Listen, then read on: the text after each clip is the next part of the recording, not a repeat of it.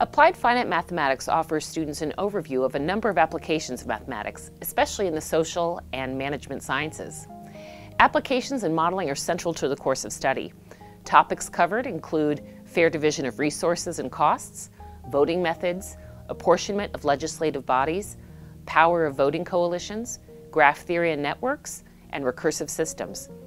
The course will also extend your knowledge of matrices and their use in applications related to the social sciences, as well as probability and univariate data analysis.